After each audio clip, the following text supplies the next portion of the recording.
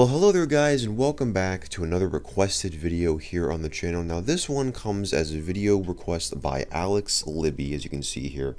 I'm sorry if I'm, pronouncing your name wrong, as always, because I can have a tendency to do that. But this person actually suggested this about 1 month ago. And first of all, I just want to give a brief little apology, as I have been working on a few other projects, mainly the PowerBook G4 project and a few other things like that on the channel, so I haven't really found time to do this. But I just recently took a look at this comment the other day, and I just kind of thought, yeah, this would be a pretty interesting idea. As I kind of said here, this would be a very interesting concept to take a look at. But what he's essentially asking me to do is take a look at Windows ME in 2015 and seeing if we can get this 15 or 16-year-old operating system, maybe even 17-year-old. No, I think it. No, Windows 98 came out in 1998. I think it's 15. Yeah, at least 15-year-old operating system to function or like perform, the core basic functions that people want an operating system to perform today. And that includes things, as he said, like browsing the web, playing games, things like that average computer users would do today. And I thought that, well, this would be kind of interesting to take a look at. It might not be successful because this is 15 or 16 years old, but I figured that it'd be worth the idea anyway, or worth the try anyway. And that's what we're going to be doing in this video. Now this may end up being a 2-part or 3-part video, but I'm going to try to focus on the majority of things here in this first part right here. So I have drawn up a brief little list here of things that we might want a average computer to do today.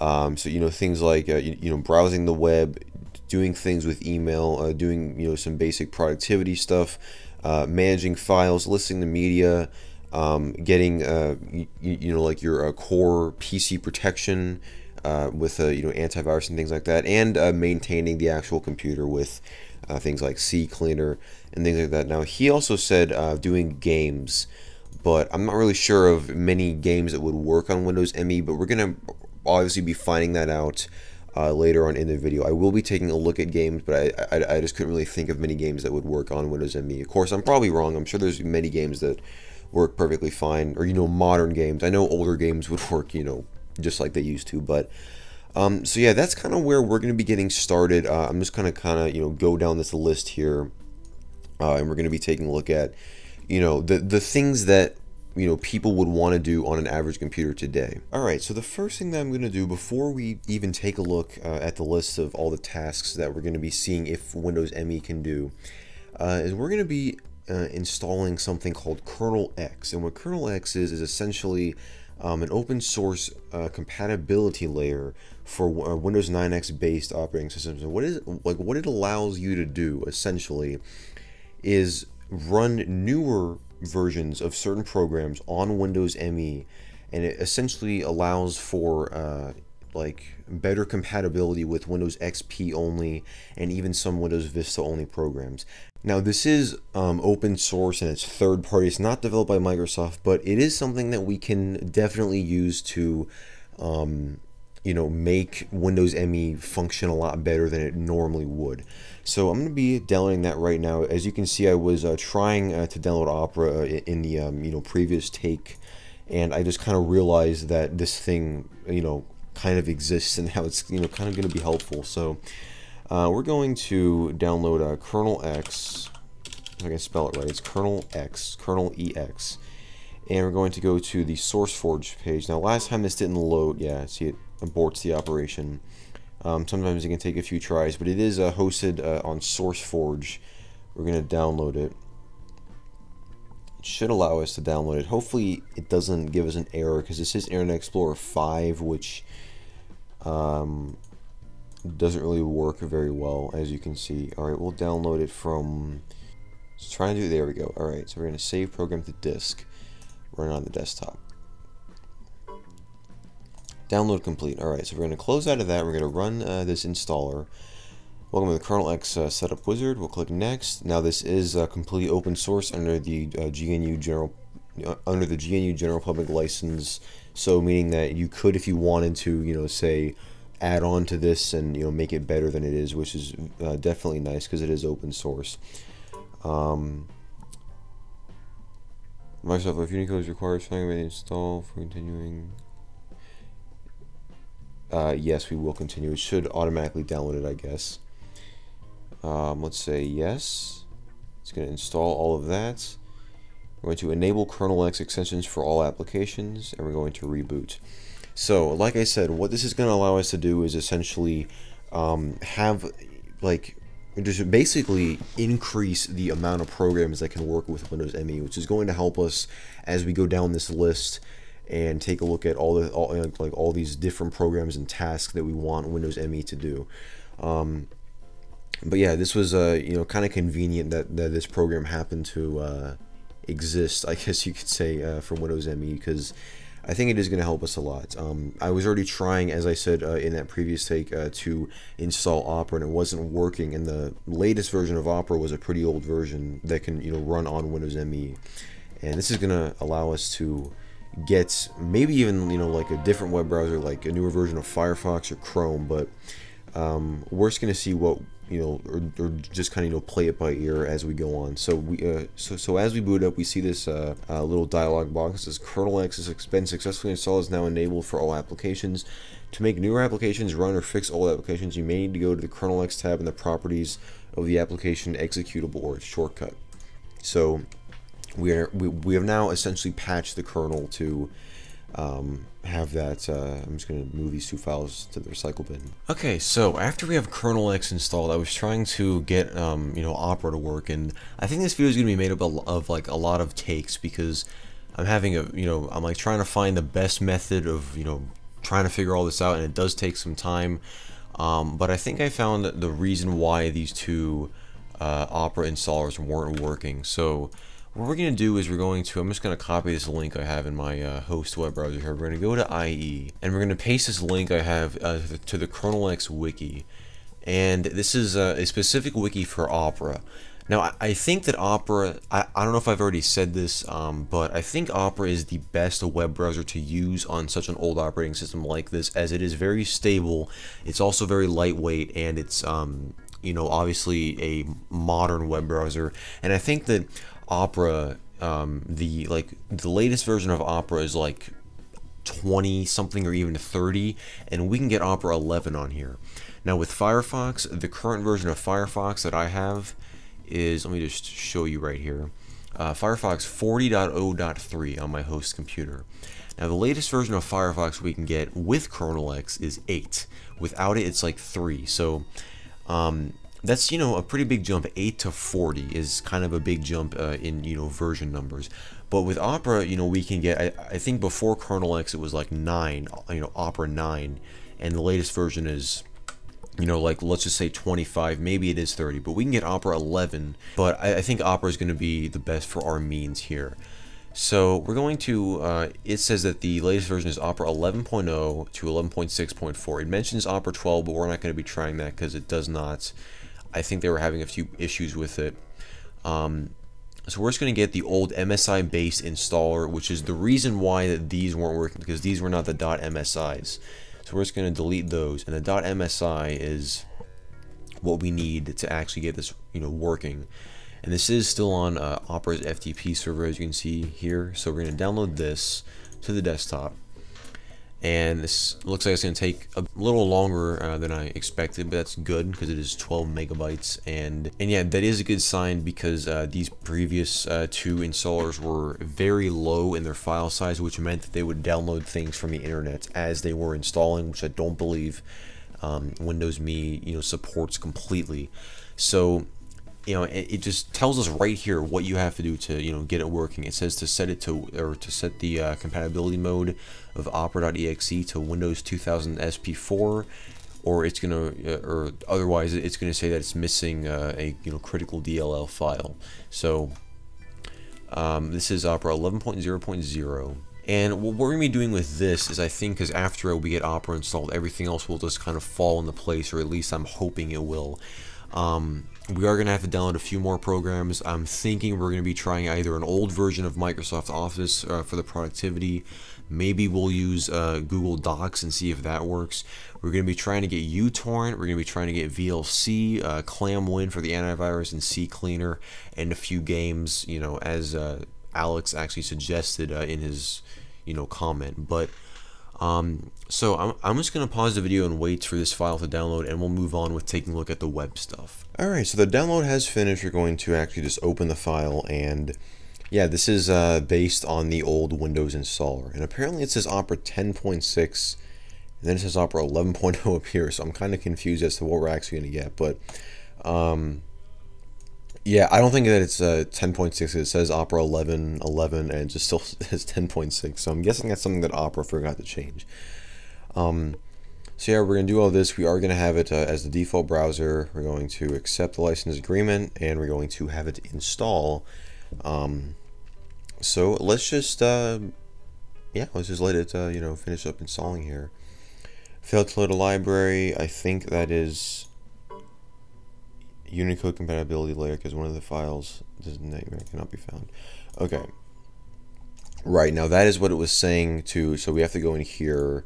We have to change KernelEx compatibility to Windows 2000. There we go. Alright, yes, we want to set it as the default browser, and here we go.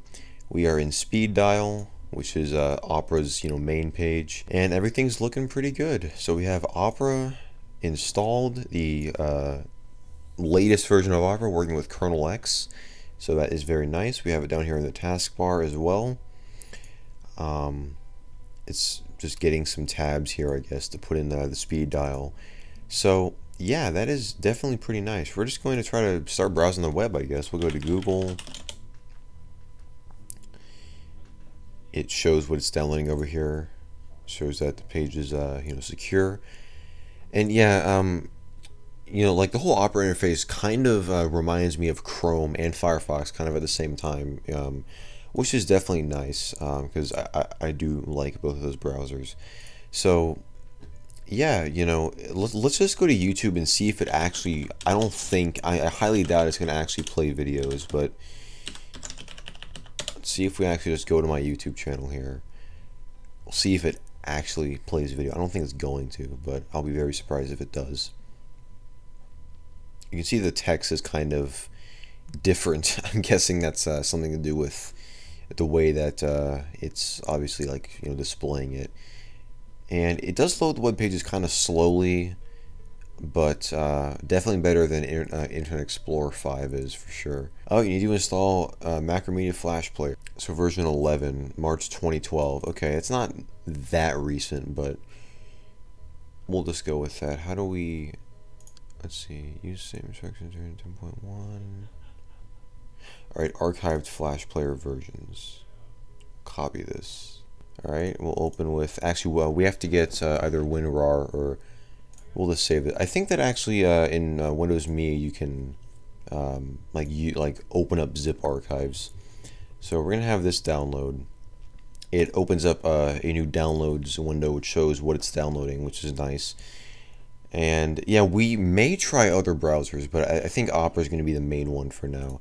And this is, if you can go into about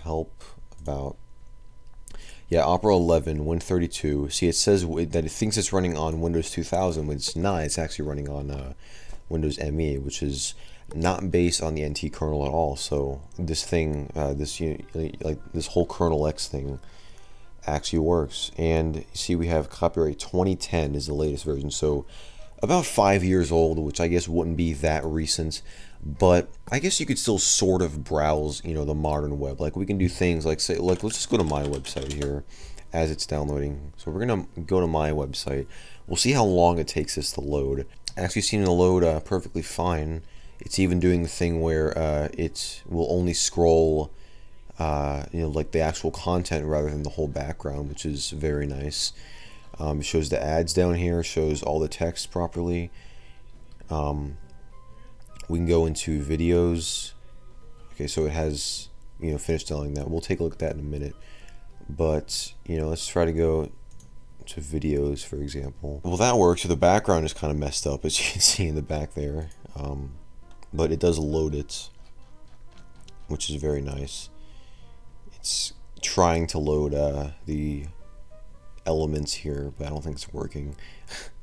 Alright, so we're downloading WinRAR beta. We'll save that to the documents folder. I was finally able to find one that actually worked. Like, because the web pages are kind of giving me a bit of problems. So yeah, I guess Opera wasn't as good as I thought it was going to be, but hey, you know, it's still better than Internet Explorer 5. So let's just try to run this here. I think that this should, without even us having to tweak any of the compatibility settings, it should work on Windows ME perfectly fine. So yeah, we'll say done. If we refresh, we should be able to open with, and we have a bunch of file folders. Oh, I guess we want, let's see, 32 bits. We have, why do we have tar.gz files? 32-bit. Wait, these are Linux. What? We don't want a Linux. What is this? Oh, release and content debugger. Okay, where's the ones that are just like the plain Flash player? Gee, this may make this so confusing. Alright, we'll get 10.1. Save.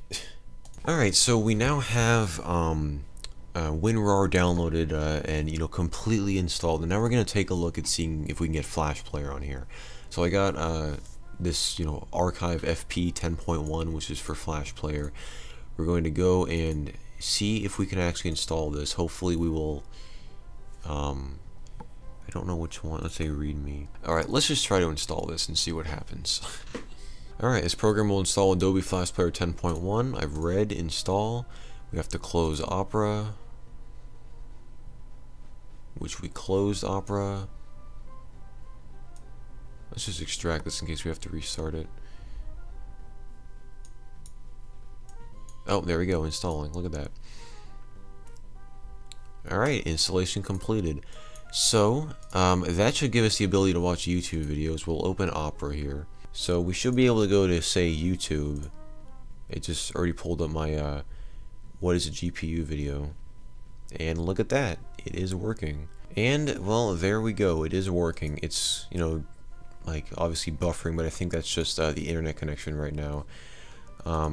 I'm trying to turn it into theater mode, but it's not really not really working for some reason.